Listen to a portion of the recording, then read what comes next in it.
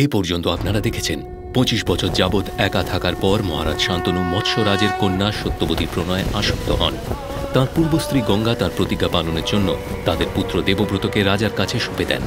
মহারাজ শান্তনু দেবব্রতকে সিংহাসনে বসিয়ে সত্যবতীকে বিবাহ করতে চান, কিন্তু সত্যবতীর ইচ্ছে ভিন্ন। কিন্তু হস্তিনাপুরে যদি আমি থাকি, কেবল সম্রাজ্ঞী হয়েই থাকবে। শান্তনুর কাছে প্রণয় ওনার পুত্রের অধিকারের চেয়ে বড় নয়, কিন্তু পুত্র পিতার সুখের জন্য অভাবনীয় কিছু করতেও প্রস্তুত। আমার পিতা এই দুই সুখেরই অধিকারী হবেন।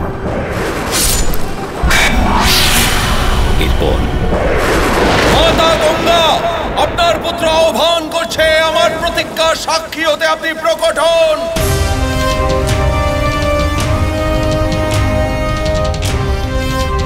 আমি মাতা গঙ্গার পুত্র আমার মাতার পবিত্রতার নামে শপথ করছি, আমার পিতার স্নেহ আর বিশ্বাসের নামে শপথ করছি, মাতা সত্যবতী,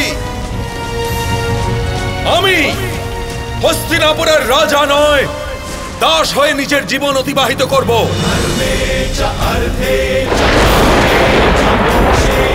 আপনাদের পুত্ররাই হবে রাজ্যের অধিকারী। ওদের ভবিষ্যৎ যাতে সর্বদা সুরক্ষিত থাকে, সেহেতু নিজে কখনো বিবাহ করব না।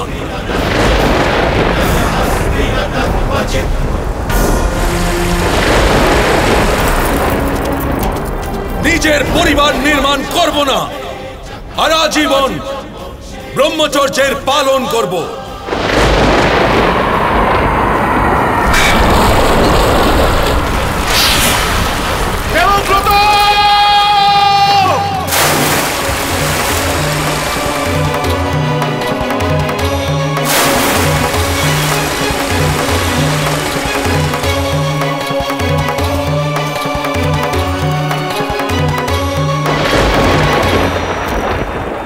প্রণিপাত পিতাশ্রী।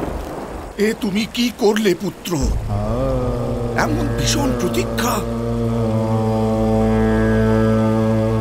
এত বড় উপকার ভুলে গেলে যে একটা সীমা অতিক্রম করলে উপকার সুখ নয়, শাস্তি হয়ে ওঠে। এমন করে বলবেন না, আমি আপনার উপর কোনো উপকার করিনি পিতাশ্রী। আমাদের পূর্বপুরুষের এই রাজত্বকে আমি সুদৃঢ় করলাম। ভবিষ্যতের সমস্ত সংঘর্ষের সম্ভাবনাকেই আমি নির্মূল করে দিলাম। এক যুবরাজের এই তো কর্তব্য, তাই না? তুমি অদ্ভুত হে পুত্র। উপকার তো অনেকেই করে, কিন্তু উপকারকে কর্তব্যে নাম দেওয়ার শক্তি খুব কম লোকেরই হয়। আমাকে তোমার এই ঋণ শোধ করার অবসর দাও পুত্র। আমার কাছে কিছু চাও? একটাই বরদান দিন পিতা। যতদিন না হস্তিনাপুরের সিংহাসনে ধর্ম আর সমর্থের মিলন হয়, ততদিন আমার মৃত্যু না হয়।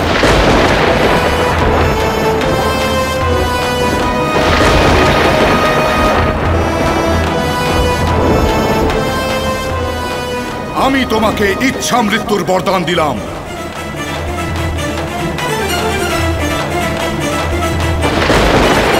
তোমার ইচ্ছার বিরুদ্ধে যমরাজও তোমায় স্পর্শ করতে পারবেন না।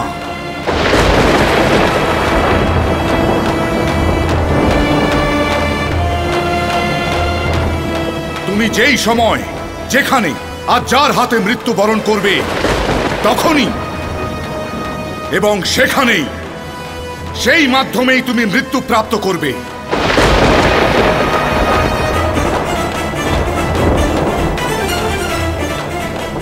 লোকে সর্বদা তোমায় পুজো করবে আর তোমায় ভীষ্ম নামে সম্বোধিত করবে।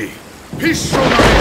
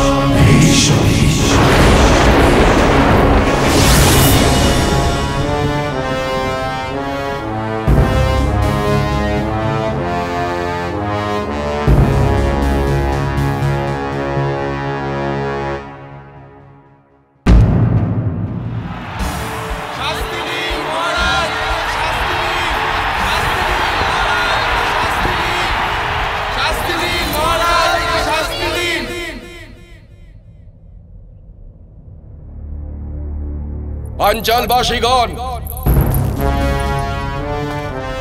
দেখো এই লোকটাকে। এ হস্তিনাপুরের যুবরাজ, গৌরব সাম্রাজ্যের উত্তরাধিকারী যুবরাজ বিচিত্রবীর্য।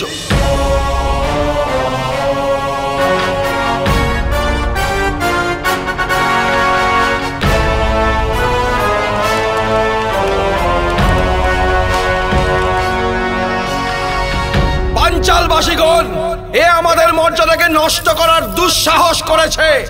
মদিরার নেশে আক্রান্ত হয়ে আমাদের প্রদেশের সীমা অতিক্রম করেছে। আর সেখানেই শেষ নয়, এ আমাদের শস্যক্ষেত্রে আগুন লাগিয়ে দিয়েছে। শস্যক্ষেত্রে আগুন দেওয়া মানব হত্যার থেকেও ঘৃণ্য কাজ বলে মনে করি। পাঞ্চাল প্রদেশে এই কাজের একটাই দণ্ড, মৃত্যুদণ্ড।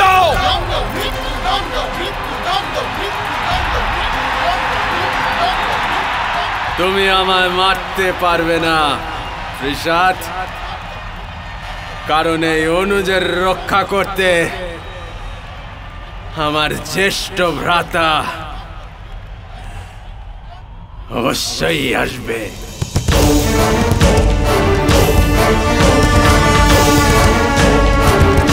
এর পিতা শান্তনুকে তো জম নিয়ে গেছে, এর ভাই চিত্রাঙ্গদকে তো দক্ষ মেরেছে, আর হে নাকি হস্তিনাপুরের ভবিষ্যৎ।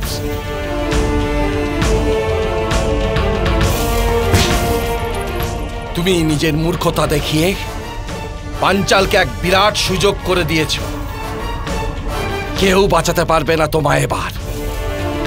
তোমার মরণ নিশ্চিত হয়ে গেছে।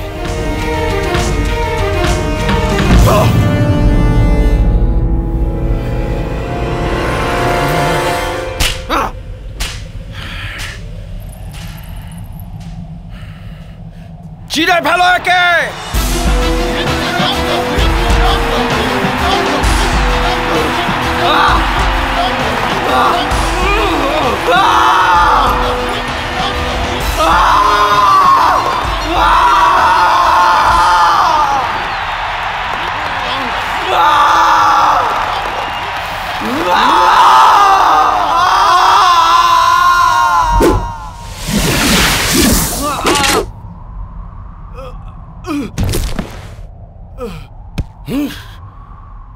क्षत्रिय सत्यवादी च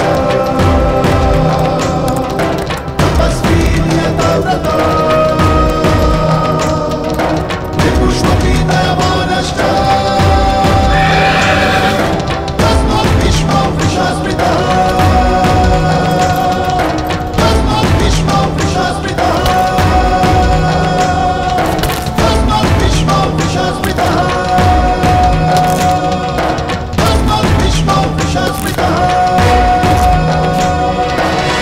পাঞ্চাল নরেশ, আমাদের যুবরাজকে বন্দী করার আপনার কোনো অধিকার ছিল না। যদি উনি কোনো ভুল করেই থাকেন, উনি তার প্রায়শ্চিত্ত করবেন, কিন্তু এখানে নয়, হস্তিনাপুরে।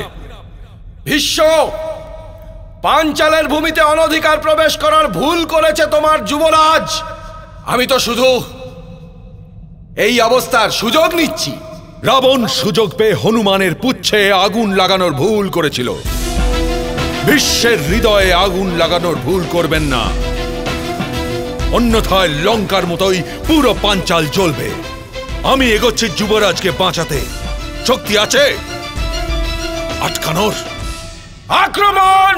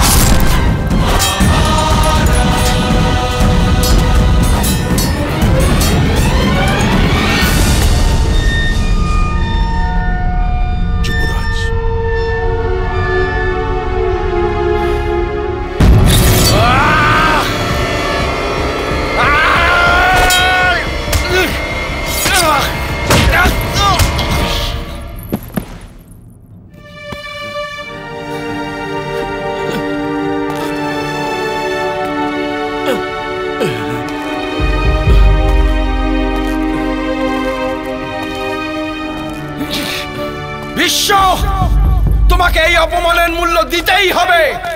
এই পাঞ্চালের ভূমিতেই জন্ম নেবে এমন একজন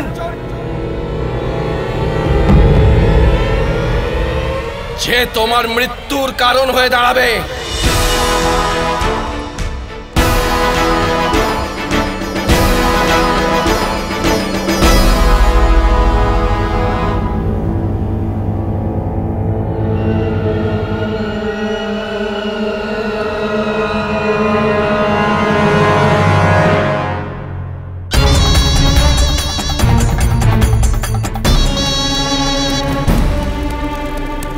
রাজকুমারী অম্বা,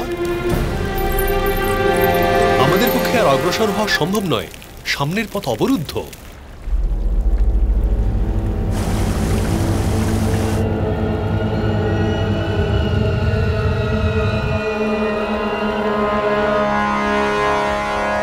ক্ষেত জ্বালিয়ে দাও।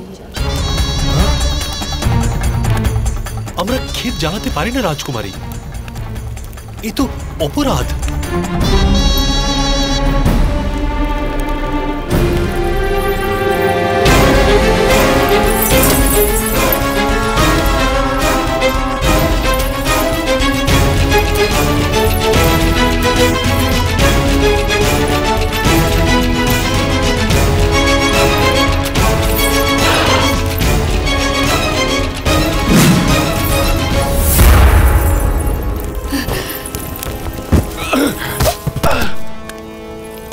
নিউলের কখনো সর্পদংশনের ক্ষতি হয় না মূর্খ। সামর্থ্য থাকলে অপরাধের দোষ লাগে না।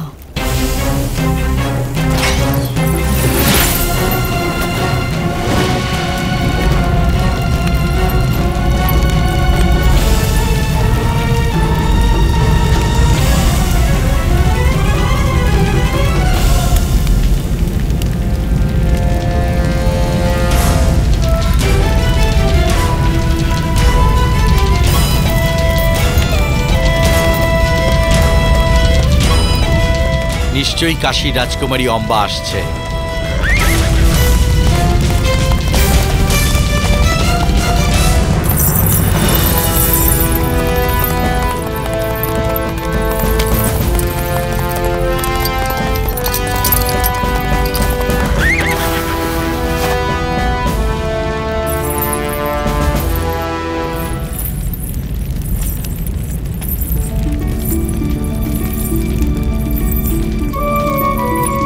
আমার সৈন্যরা বলছিল তুমি আসতে পারবে না অম্বা, কিন্তু আমি জানলাম যে অম্বা তো স্বয়ং আগুনের নদী, সে নিজের পথ বানিয়েই নেবে।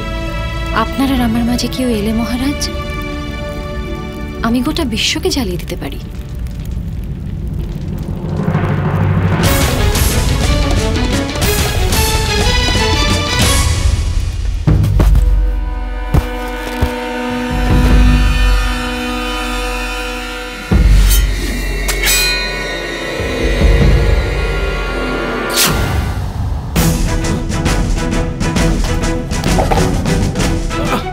জ্যেষ্ঠভ্রাতা, আপনি আমায় মারছেন কেন?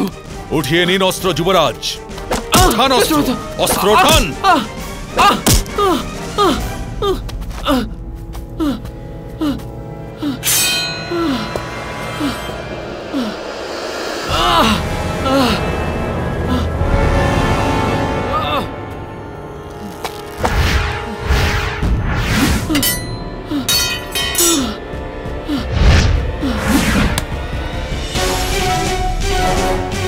আমি আপনাকে তলোয়ার, গদা, ধনুক, বাণ ইত্যাদি অনেক অনেক অস্ত্র জ্ঞান প্রদানের প্রয়াস করলাম, কিন্তু আপনার হাতে মদিরা পাত্রটাই স্থান পেল। যার অস্ত্র ওঠানোর শক্তি থাকে না সেই মদিরা পাত্র ওঠায়। কিন্তু এমন নির্বল রাজকুমার হস্তিনাপুরের সিংহাসনে কিছুতেই বসতে পারে না। যুবরাজ, আপনাকে শক্তিশালী হয়ে উঠতেই হবে। অস্ত্র ওঠান যুবরাজ, ওঠান অস্ত্র।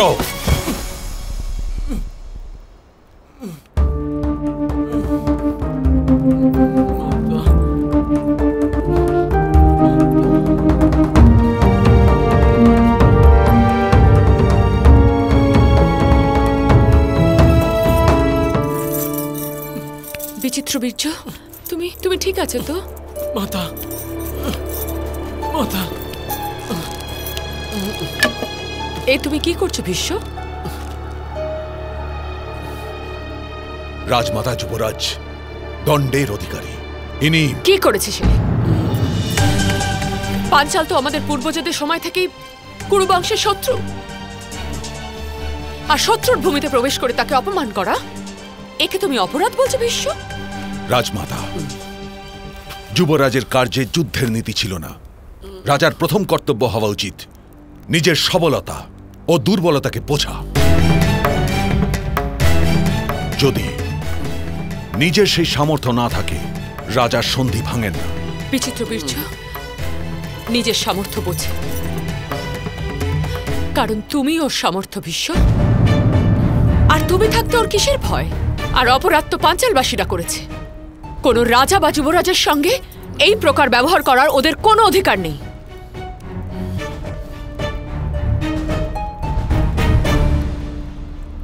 আর ভীষ্ম, তুমি তো জানোই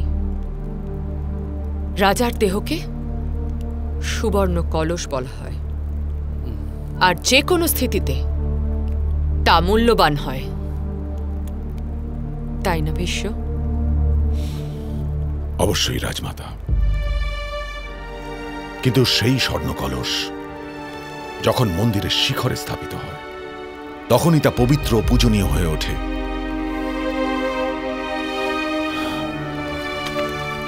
রাজমাতা,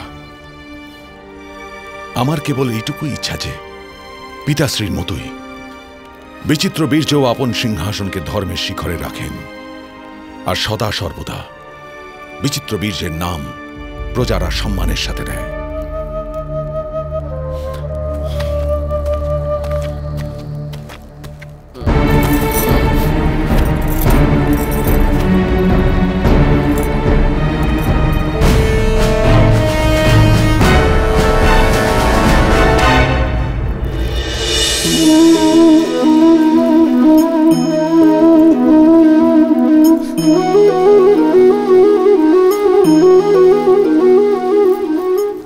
সন্তানের ভবিষ্যৎ সুখে ভরি তোলার চেষ্টা, এই তো প্রত্যেক মাতা পিতার প্রথম কর্তব্য, যাদের আপনি এই সংসারে এনেছেন, যাদের কর্মের দ্বারা এই জগৎ আপনারও পরিচয় পাবে ভবিষ্যতে।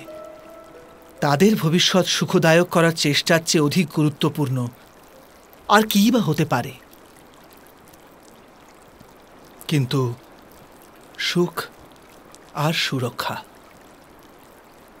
এসব কি মানুষের কর্ম থেকে প্রাপ্ত হয় না?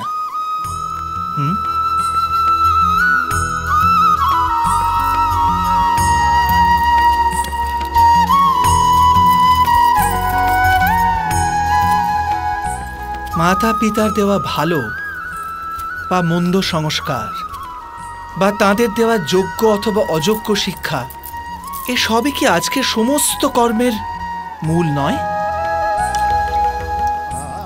সংস্কার আর শিক্ষার থেকে তৈরি হয় মানুষের চরিত্র। অর্থাৎ মাতা পিতা নিজের সন্তানদের যেমন চরিত্র নির্মাণ করেন, তেমনই হয় তাদের ভবিষ্যৎ। কিন্তু তবু অধিকতর মাতা পিতা নিজেদের সন্তানের ভবিষ্যৎ সুরক্ষিত করার চিন্তায় তাদের চরিত্র নির্মাণের কার্যের কথা ভুলেই যান। বস্তুত যে মাতা পিতা শুধু নিজের সন্তানের ভবিষ্যতের চিন্তা করেন, তাদের সন্তানদের কোনো লাভ হয় না। কিন্তু যে মাতা পিতা নিজের সন্তানের ভবিষ্যৎ নয়, তার চরিত্রের নির্মাণ করেন, সেই সন্তানের প্রশস্তি বিশ্ব সংসার করে। স্বয়ং বিচার করুন।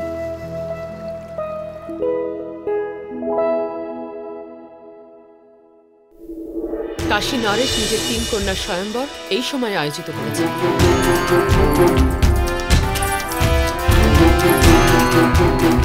তুমি হস্তিনাপুরের প্রতিনিধি রূপে ওখানে গিয়ে ওই 3 কন্যাকে জিতে নিয়ে এসো।